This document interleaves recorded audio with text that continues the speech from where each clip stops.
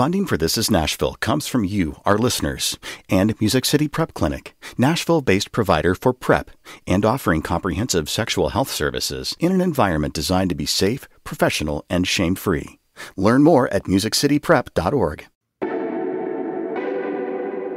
I'm Khalil Ekulona, and this is Nashville. August 4th is primary election day. That's just 2 weeks away. In Davidson County, all early voting locations are now open. The major difference for this election cycle are the new districts that the state assembly drew up earlier this year. So you might be voting somewhere new this time, and you might be voting for someone representing a brand new district. Do not fret. We're bringing you a special Citizen Nashville to help you figure out where to vote and what your voting rights are. But first, each week we take time to read the comments so you don't have to. Yes, I am encouraging you to literally add us on Twitter at This Is Nashville, on Instagram at This Is Nashville_WPLN, and at WPLN News on Facebook. Joining me now with a look back at our past week is our digital lead, Anna Gallegos-Cannon. Hey, Anna. Hey, Khalil. I am super grateful to be back in the studio right now because late last week I had a crash on I-65. So to all of our listeners who are tuning in on their car radio, be safe out there on the roads. We are super glad and grateful to have you here with us. So, you know, that's not even the only car crash someone in our team has had in the past few weeks, man. You know, we're all happy that you're safe and back in the studio, Anna. This really makes me think we should do a show about driving in Nashville. I mean, we have talked about doing a show about road rage, which has apparently become quite of an issue lately in Nashville. I've seen a little bit of it the past few weeks myself. And, you know, we've done a lot of shows recently about getting around our city by bus, by car, foot, or wheelchair. True. And on that note, we are still receiving plenty of comments from listeners who are very invested in Nashville's infrastructure. Recently, I put together an Instagram reel recapping the city's lack of sidewalks. And one listener who goes by Neil Ryder wrote to us saying, quote, "A public train transit system is sorely needed. It is truly the panacea for most of these problems. Yes, we need sidewalks and bike lanes, but we first need to get most of these unnecessary cars off the road. It will save parking space, congestion, and thus aid in pedestrian and bike safety." Mm-hmm. A former guest of ours also chimed in on this on Twitter. M. Simone Boyd, she pointed out that, quote, "Kids walk in ditches on Cass Street and around blind curves in Athens Way to get to John Early Middle School in North Nashville." Wow, that's really dangerous. Yeah. You know, while we're on the topic of city issues, apparently we owe an apology to a former guest and self-proclaimed Metro government obsessive, Nicole Williams. Yeah, so Nicole tweeted at us saying, apparently council member at large Berkeley Allen has been on This Is Nashville more than once, and I, for one, am deeply offended that I haven't been invited back yet. You know, Nicole was a great guest on our show about the Metro budget. We got your back, Nicole. Yeah, we got you, Nicole. And don't worry, as long as we continue talking about what's up with the Metro Council, we will definitely have a seat for you in our studio again. But until then, we actually have a treat for our listeners. Really? I love a treat.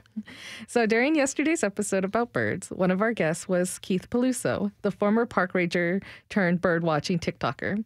He goes by Ranger Keith on TikTok.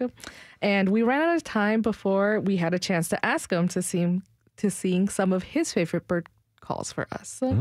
So after the show, Ranger Keith sent us an audio cheat sheet on how to identify birds you'll commonly see around Tennessee. Okay. We're going to start with our resident birds first, our birds that are here year-round. And I promise once you learn about 10 or 12 of those resident birds that kind of make up the background noise, anything you don't know will stand out and you can kind of zero in on that. The first one I'm going to talk about is one that you should be hearing year-round, and they're a really interesting bird because they make a variety of different calls. It's the Carolina chickadee. This is one we have through all of Tennessee. They get their name from their chickadee-dee-dee-dee call that they make. That's a call that they use to tell each other about potential threats in the area. So it's an alarm call most of the time. If the potential threat is a lot more dangerous, like an eastern screech owl or something like that, they will add more D's to the end to tell everybody, hey, that's really dangerous. So they see an eastern screech owl, it will be like chickadee-dee-dee-dee-dee-dee. But if it's not as dangerous, it'll be more like chickadee-dee-dee. This is that call right here.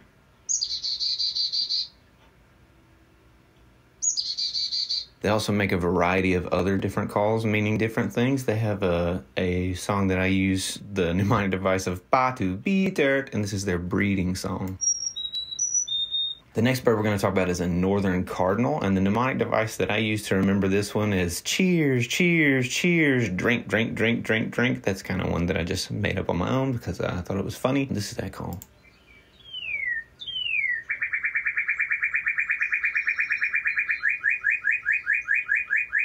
The next one we're going to talk about is an eastern phoebe, and that's an easy one to remember because it says its own name. We always remember Phoebe, Phoebe. It's a very raspy call, so this is that call.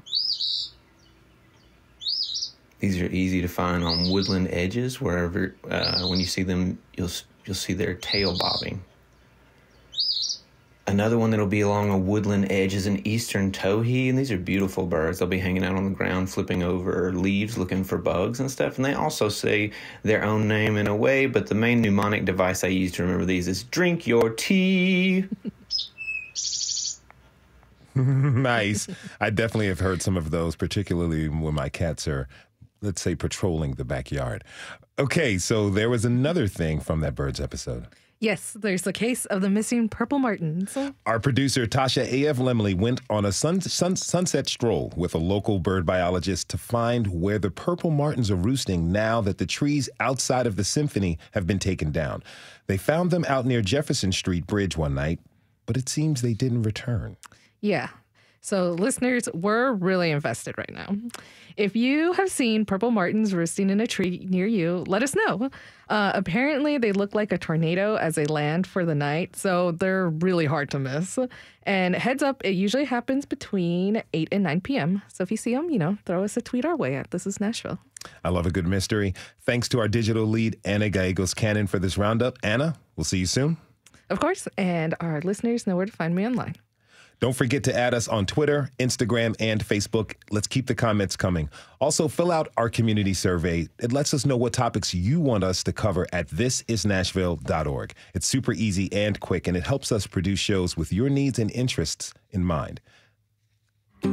We have to take a short break. When we come back, we'll bring you a Citizen Nashville episode to help you learn about your voting rights, your polling locations, and how the newly drawn districts may affect you. There is still time to send us your questions or concerns about the primaries. Tweet us at This Is Nashville. We'll be right back.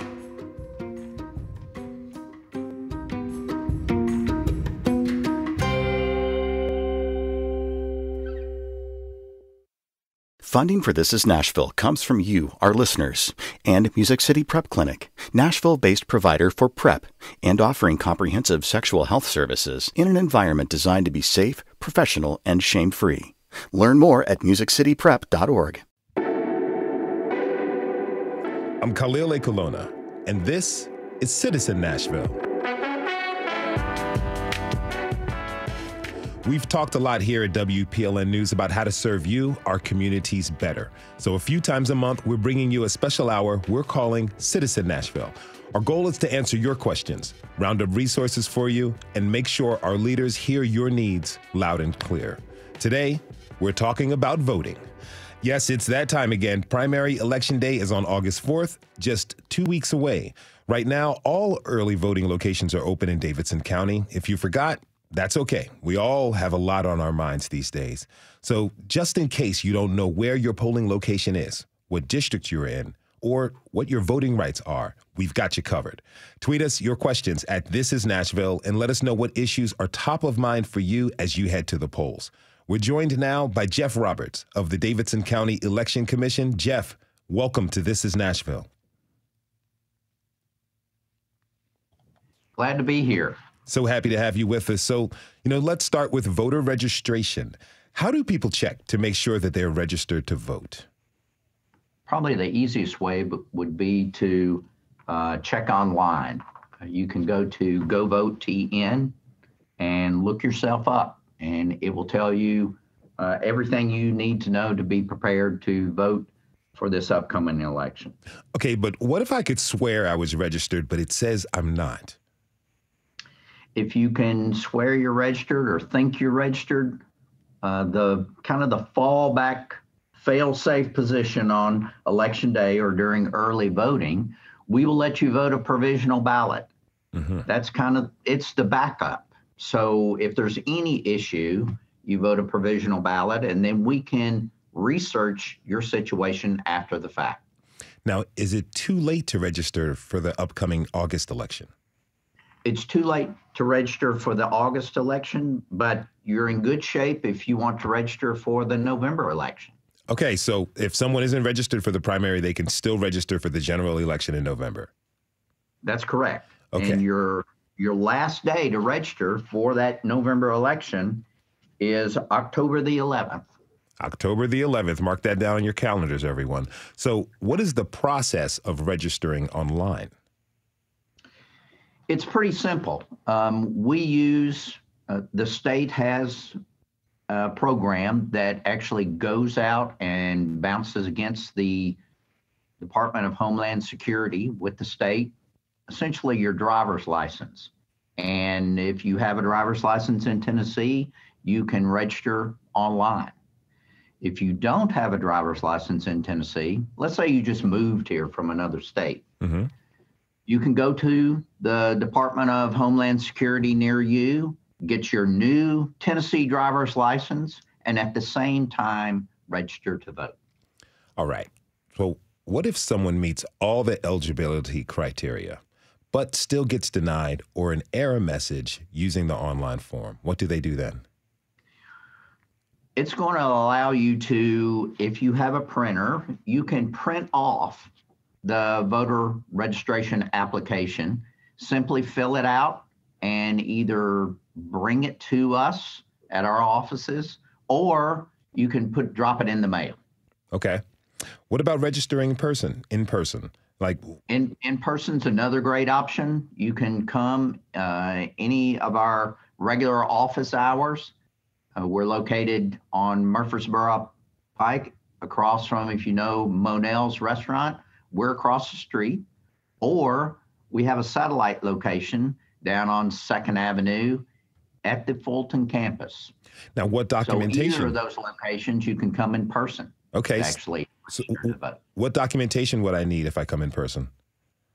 You really don't need any documentation. You bring yourself and you fill it out. We have some simple questions. The main thing is, what is your residential address and what is your social security number? Now, there are a lot of people moving here at a pretty rapid rate. What advice would you give to a new Tennessee resident?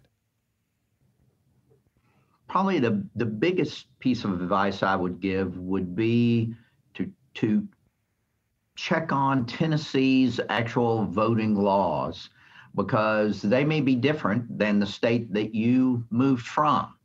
Some states allow same-day voter registration, or the deadline is 10 days before the election. In Tennessee, it's 30 days. Some states, you don't have to present anything when you show up to vote. In Tennessee, we require that you have a photo ID that's issued by either the state or the federal government. So if you've moved here from Wyoming, your Wyoming driver's license would not be sufficient. We would need a Tennessee driver's license, or maybe your passport that was issued by the federal government. If I don't have one of those, what should I do? If you don't have one of those, you will vote a provisional ballot, and then you have 2 days to bring that to us. So let's say you forgot your passport. That's what you were going to use, and you just left the house and forgot it. You can still vote. We will let you vote on a provisional ballot, and then you will bring your passport out to our office, and your vote will count. If you're just tuning in, This is Citizen Nashville, and I'm your host, Khalil Ekulona. We're rounding up everything you need to know about voting with Jeff Roberts from the Davidson County Election Commission. Tweet us your questions at This Is Nashville, and let us know what issues are top of mind for you as you head to the polls. All right, we've been talking about registering. Now let's talk about actually casting that ballot. We just went through the redistricting, and that means people might be in new congressional districts or have a new polling location, or both. First, Jeff, how many folks have seen a change in their polling location? Do you have an estimate?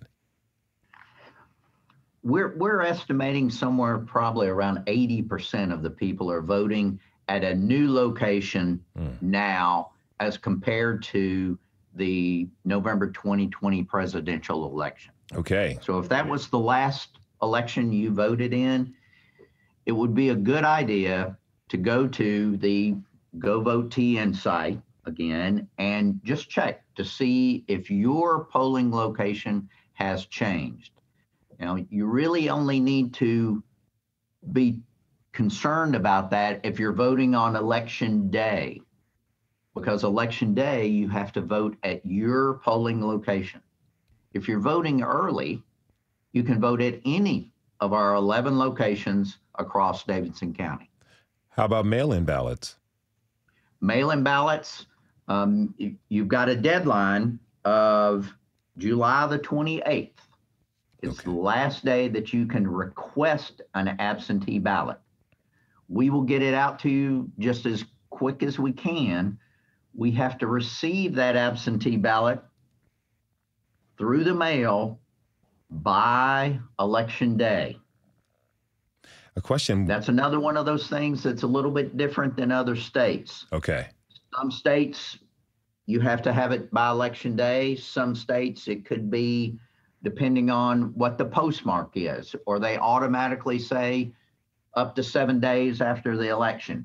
It just depends on the state that you live in. So make sure to get those ballots in by election day. Check. That's correct. That's correct. Now, and because of the short time frame right now, what I would recommend, once you've got your ballot filled out and you're ready to drop it in the mail, at this date, you might want to go ahead and take it to the post office down on Broadway, go inside and actually hand it to a clerk, because that's where we have our post office box. Okay. And they will put it in the box for you. Go old school with it. So you don't have to worry about the travel time between your mailbox at home, your local post office, then getting to the main post office. All right. All right. Dropping a few of those days there. Understood. Now, a question we got a while back is, if I'm a Republican, can I request the Democrat ballot or vice versa? You can request the ballot that you think represents your needs as of today. I mean, you know as well as I do that nationally, people are changing the parties that they feel like they're affiliated with almost on a daily basis. So, that could change each day as things happen. All you need to do is tell us, which ballot do you prefer today? When you go vote, our poll officials will ask you when you check in, which ballot do you prefer today? Now, what would you say is the most confusing thing about voting in this primary? Probably the size of the ballot. There are a lot of things going on. You have both a state primary, a federal primary, and a Metro general election, all on the same ballot. So if you request a Republican or Democratic ballot, if that's what you want, you will get included with that a general ballot. You do have the option of telling us that you just want the general ballot.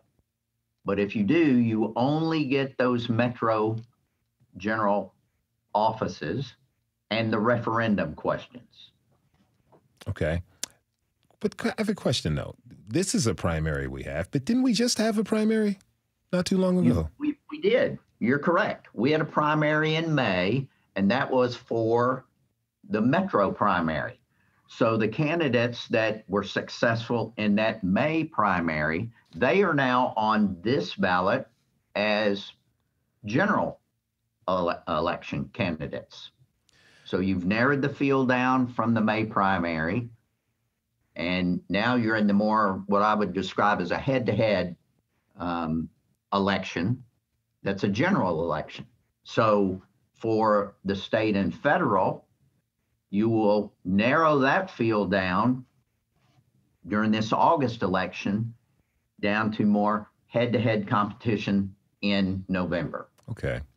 So what are the top questions you have received so far this primary season? I think a couple big questions. The main one, what do I need to bring with me in order to vote? And it's simple. That photo ID issued by the state or federal government. You don't need your voter registration card. That's more for just informational purposes for the voter.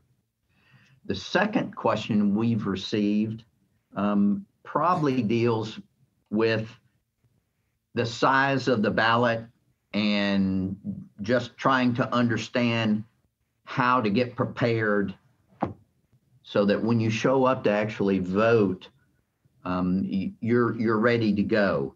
If you haven't looked at the ballot at all and you're trying to read everything that's on the ballot, you could be in the voting booth for 15 plus minutes. Mm-hmm. Now, if people have questions or concern, again, who should they contact? They can contact our office directly at 615-862-8800. Now, you may get transferred to another person depending on exactly what your question is about.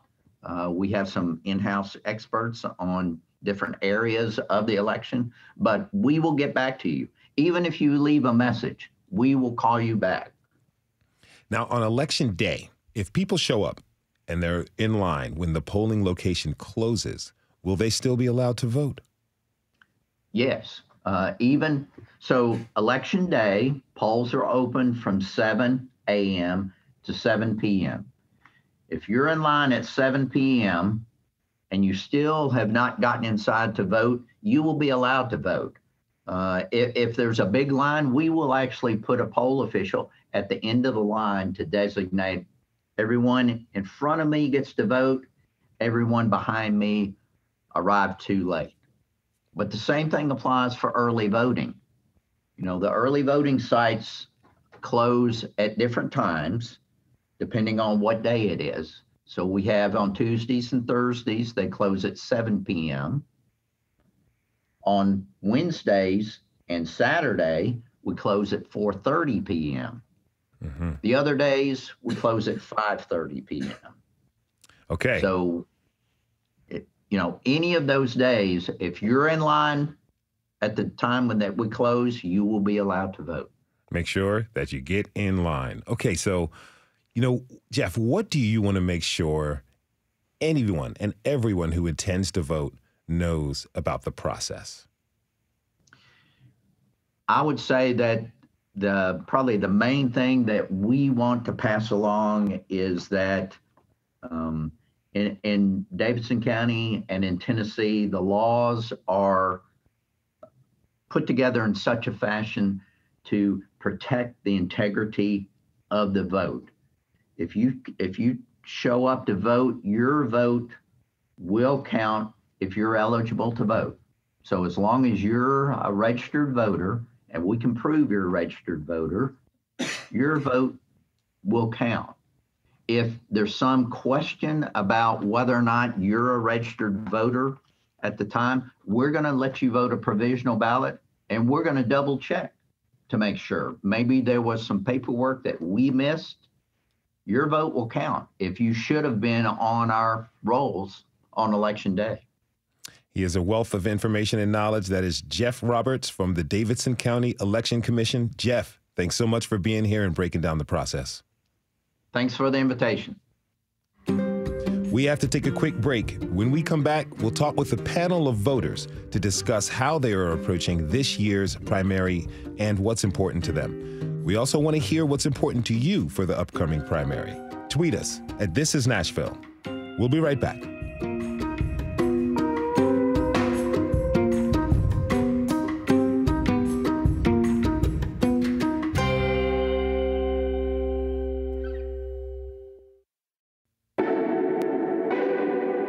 I'm Khalil Ekulona, and this is Citizen Nashville.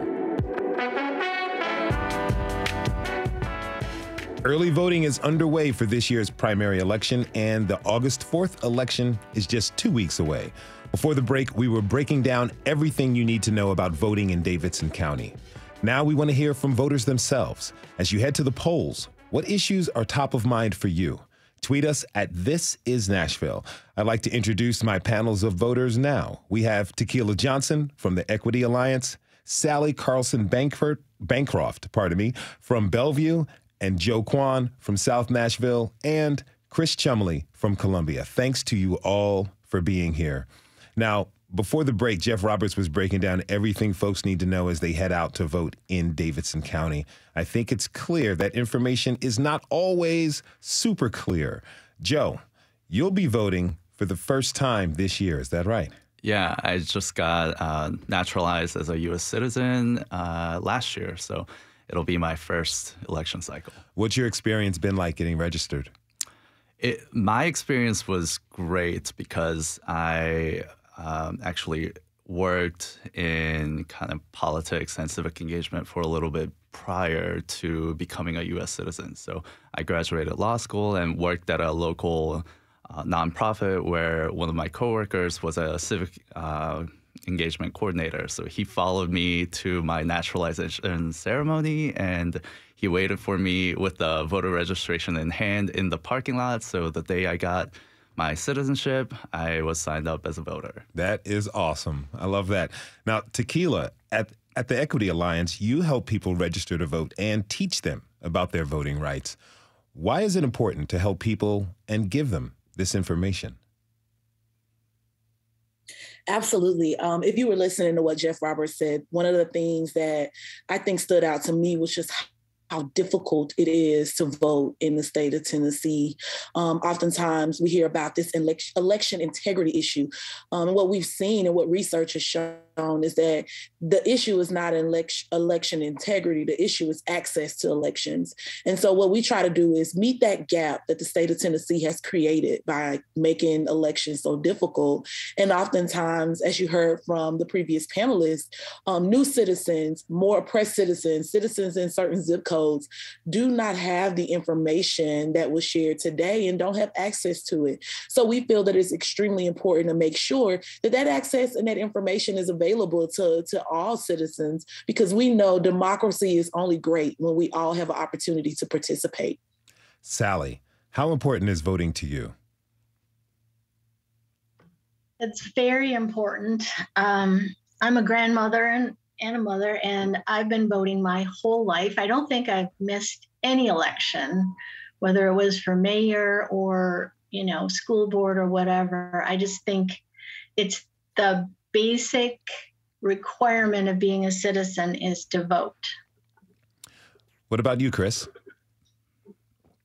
I agree with that. I have voted in every election. I'm 25, so I haven't had a whole lot of elections to vote in, but I have never missed one. I believe it's very important to become informed and to go and use your right to vote. Now, we've been asking the community to let us know what is important to them this election. A lot of the issues you might expect rose to the top: abortion rights, guns, and local development, just to name a few. Now, Joe, what issues are top of mind for you this election season? I think for me, being a new voter, being newly a citizen of the U.S., but having lived here and grown up in Nashville, I have a lot of things on my mind. Certainly being in South Nashville, traffic enforcement is a really big thing. Some common sense gun control would be great, because last Christmas Eve, there was a shooting in my apartment complex in the parking lot right next to my bedroom. So those things are certainly top of mind at the moment. And I'm looking forward to exercising my civic rights for the first time. Okay. Joe, Chris, you're in Murray County. What issues are driving you to the polls this primary election? So for the local issues, like you had mentioned, local developments, our growth in Murray County is unmatched. We are one of, if not the fastest growth counties in the country. And we have all the issues that come along with that. We need more schools, bigger schools, more educators. We need to fix our infrastructure and build more roads. And so all of those issues that you can think of, we're having to deal with right now. And the battle between impact fees or tax hikes is a big talk. So I would say the growth and everything that comes with it is driving people to the polls in Murray County. How closely have you been paying attention to the issues that are happening out there in Murray County? Locally, I've been pretty involved. I work for the city of Columbia, and so we stay involved, and we hear a lot about what's going on. And it's a big deal down here. Everybody has an opinion on what's going on and how it needs to be fixed. Sally, how about you? What's driving you to the polls? Right now, I'm concerned about the state of democracy at all levels of government. That would be Metro Nashville, the state of Tennessee, and the federal government. Right here in Nashville, a lot of times our Metro Council will pass laws that are meant to address needs that we have in Nashville and that fit the citizens of Nashville, and then the state legislature will override that. For instance, there was something a few years back about banning plastic bags that you get at the grocery store. And the state legislature said, oh, no, Nashville, you can't do that. And I find that very discouraging. And I think it's part of what contributes to people saying, what difference does it make if I vote? Because my vote doesn't matter. So for me, it's about democracy working at all levels, and that those levels of government need to be respectful of each other. And instead of just doing power plays, they need to, like I said, respect each other, work together, maybe compromise.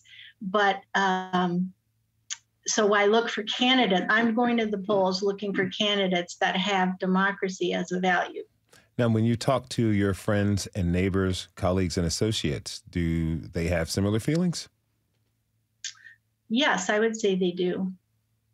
Now, climate change, one listener wrote in and they said that climate change, the TVA, the Tennessee Valley Authority, is going in the wrong direction.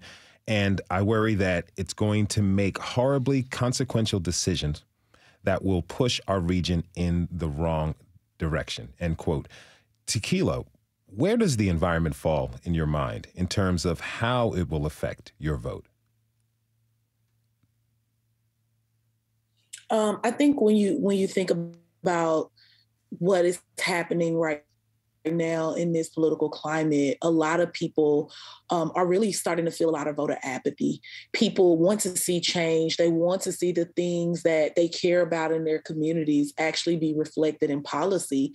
And when we don't see that happening, what we see is people just become very detached and apathetic. They feel like their vote doesn't matter. They feel like voting does not make an impact. And how do we respond as a state, as leaders, tells a lot about how much we value democracy. We see our state responding with making it harder for people to vote, which decreases the amount of people who actually have their voices heard. So I think the environment really has a strong impact on voting, but I also want people to think beyond just the issues and how the issues are going to impact the vote, because the issues have always been the issues. Now, because the issues are becoming more prevalent and they're broader, they're impacting more people, but there have been populations of people that have always been impacted by this. And so I don't think that is necessarily going to increase people's voter turnout. What I think it does is just drives more voter apathy. How do you combat voter apathy? with information, what we have to do is we have to push our state leaders to increase access to voting, to make it easier for people to vote. And then we also have to make sure that people are educated on what's on the ballot, so that when they get to the voting booth, they aren't intimidated. We know that people tend to disengage when they feel like they don't know something. Disengagement and apathy is usually a direct result of lack of information. So making sure that people have that information, and also making sure people who are least likely to vote are mostly directly impacted by the issues that result from a lack of voter turnout, are centered in the conversations, and that it's not just always the people who are aware of what's going on, like myself, having these conversations. We really need to begin as a city, as a state, to dig deeper and put our residents first, and not just look at it as a way to hold on to power. Sally, how does what Tequila said resonate with you? I totally agree. And I'm so glad Tequila is on this call, because I've been following the Equity Alliance since they started a few years back, and I am so impressed with their work. Now, Joe, what's the race on the ballot that you'd say you're most interested in? Well, let me take a step back and kind of address something that Tequila and Sally has mentioned as well, before going into the races that I'm looking at. I think for me as well, I'm 34, turning 35. I'm a licensed and practicing attorney. I've been a registered lobbyist. I've advocated for policy change at the state and federal levels. And even still, it's daunting for me, as a first-time voter, having never done this before, having lived in these communities but never having had the opportunity to vote. It's kind of hard and almost overwhelming to kind of think about, okay, who are my candidates? What issues are most important for me? And how am I, actually go into that voting booth and make that decision? And I'm very thankful in that, like I mentioned before, I had great professional connections and great friends who were able to guide me and who were able to kind of educate me along the way, like the Equity Alliance and the Tennessee Immigrant and Refugee Rights Coalition, where I worked previously. So that context has provided a lot of education and guidance. So for me, some of the important races at the moment would be the Justin Jones and the Delisha Porterfield seat race, just because I think it's an interesting Democratic primary. You have two activist-oriented candidates that are kind of similar in background, and I just think it's interesting where people are going to land on. And also some of the school board races are, I think, interesting as well, coming out of COVID-19. Well, not necessarily coming out, but, following on the heels of the school closures and whatnot. I'm interested to see where, the public kind of goes towards, leaning towards either holding their school board members accountable and wanting some change, or, deciding that they're happy with the status quo. If you're just tuning in, this is Citizen Nashville, and I'm your host, Khalil Ekulona. This hour is all about voting and the issues that are on top of mind for you this election season. Tweet us at This Is Nashville. Now, we got a tweet from a listener asking us to break down the 4 proposed charter amendments in Davidson County. Thanks for that tweet. We're going to break that down at the top of the hour on tomorrow's show, so tune in. Okay, I also wanted to mention more that Joe just mentioned, the school board races. Book bans, anti-LGBTQ legislation, critical race theory, they have all been hot-button issues for school boards over the past few years. Tequila, as a parent, how do you approach the school board election? Oh, the school board elections, as previous panelists have said, are extremely important to me. And the reason being is, one, we have to look at these school board issues as not just being about education. Yes, it's about education, but education is also tied to many other things, such as development. And so for me as a parent, I really, really take that serious because I am raising a young Black girl in an education district that has not always been beneficial to young Black women, young Black people or young people of color in general. And so I think that it's very important that we really dig deep on what these different candidates care about in terms of education and education issues. We need to look at their background, look at how involved they've been in education prior to running.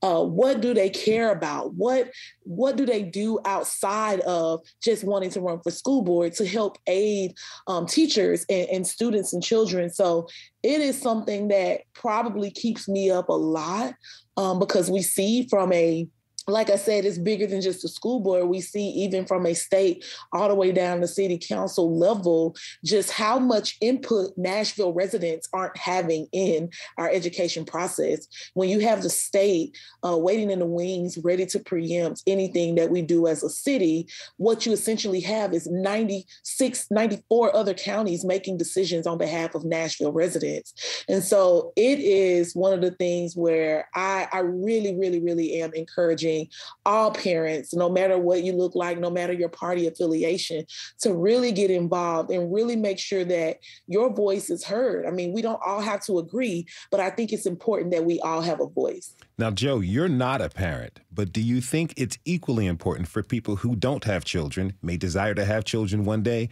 possibly may decide not to be involved and pay attention to school board elections? Absolutely.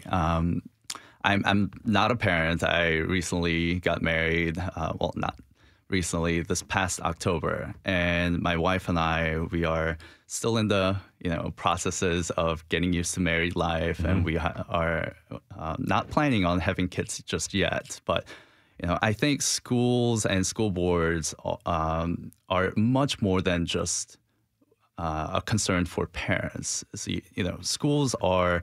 It's not just about the education, and it's not just about the children. It affects public safety. It affects health, public health, and it certainly affects the environment and just public standard of living in the community that those schools are, and it certainly affects.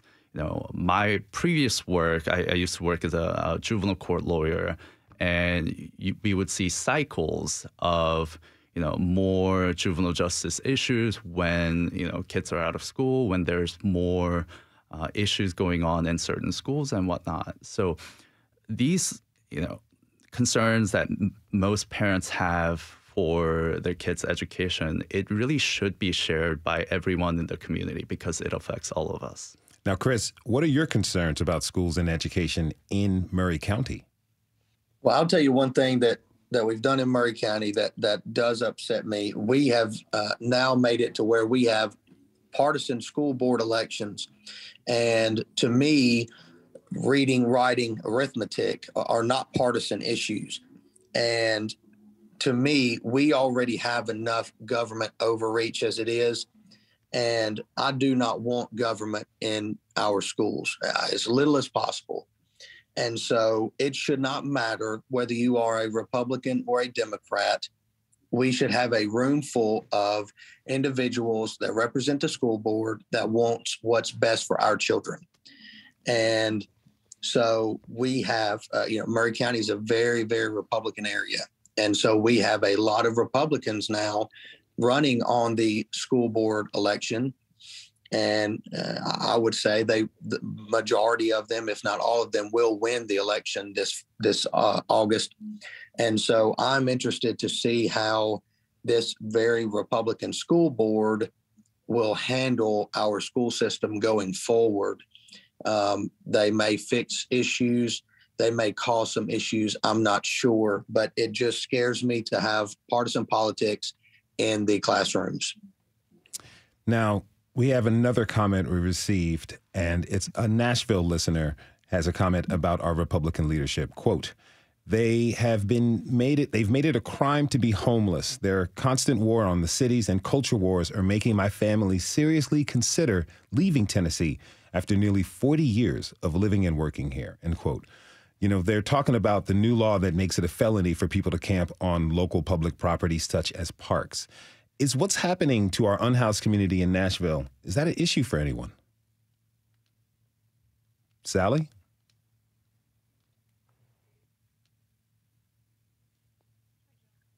Joe, is that an issue for you? Absolutely. As mentioned before, I live in South Nashville, and in my community, I go home getting off of I-24, off of Bell Road, and I see panhandlers on that area just pretty much all the time. And I don't know what the perfect policy solution is, but I think at a minimum, these people, the most vulnerable of us, need to be treated with respect, and their circumstance and their situation shouldn't be criminalized. I think we certainly need, the right kind of leadership that's focused on, helping people and values and trying to lift people up and giving people opportunities rather than putting them in more jeopardy, whether that's through criminalizing, such situations that they cannot help, and offering more resources. But other than that, I frankly don't really know how to approach that. In the comment, the listener also mentioned this so-called war on cities, which touches kind of on the divide between rural and urban voters in Tennessee. Now, Tequila, you have gone out to rural parts of the state to register people to vote. Have you seen a divide when talking about the issues with people? Absolutely. I mean, I think conversations like this help to bridge that divide. But I also think that we have to stop referring to rural voters, rural residents as the rural people and then the city people. We have to see them as our neighbors.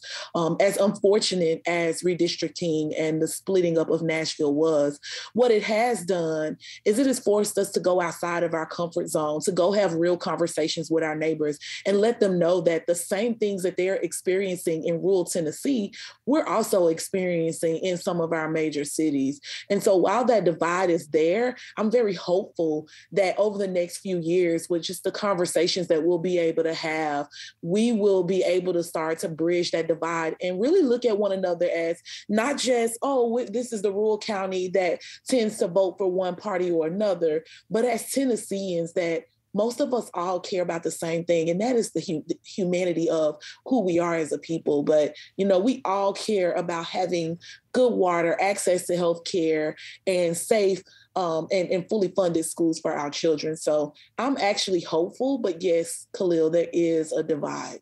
Chris, what's your take on that? So to touch base on the homeless issue, Murray County, I'm very, very proud of Murray County. We do not really have many homeless people in Murray County. And I truly believe that is because of the community that we have here. We have numerous organizations that are always very willing to help. There are lists of organizations that if you become homeless, you can call. And so we have an outpouring of love for each other in Murray County, I believe, no matter your race or your color or your political agenda. At the end of the day, Murray County can come together to take care of each other, and I'm very proud of that. On the difference between county and city or rural versus urban, we do have that here, but it is not a very big issue as pertaining to what I just said. We are able to come together very, very well here. All right. And I'm proud of it. We have a minute left, so it's real quick from each of you. I'd like to hear one last question, what you're looking for in a candidate that is asking for your vote. Sally, a couple seconds. What are you looking for? Chris, what are you looking for? I'm looking for personable, genuine individuals who care for their district, not political agendas. Tequila. I am looking for someone who puts people over profits, people over politics, and people over.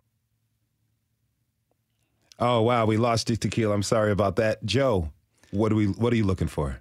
I'm looking for somebody that's actually open to hearing from their constituents and having plenty of engagement. I feel like there's a lot of candidates that just aren't pulling their own weight. So I would love to see somebody that's really tied in with the community. Well, it would be good for the entire community to have the constituents talk to our panelists. I want to thank you all for coming onto the show and for letting us know how you feel. Many thanks to Tequila Johnson, Sally Carlson-Bancroft, Joe Kwan, and Chris Chumley for being on the show today. We really, truly appreciate it.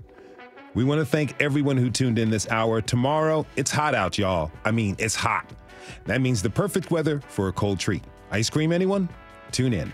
This is Nashville is a production of WPLN News and Nashville Public Radio. Listen back at thisisnashville.org or wherever you get your podcasts. Our producers are Steve Harouche, Rose Gilbert, and Tasha A.F. Lemley. Our digital lead is Anna Gallegos-Cannon. Michaela Elias is our technical director. Our executive producer is Andrea Tudhope. Doreen Chernecki is our intern. And the masterminds behind our theme music are LaRange and Namir Blake. Special thanks to Paige Flager. The conversation doesn't end here. Tweet us at This Is Nashville. Find us on Facebook and Instagram and tell us what you want from our show by filling out our quick survey online. This is Nashville. I'm Khalil Ekulona. We'll see you tomorrow, everybody. Be good to each other and get out there and vote.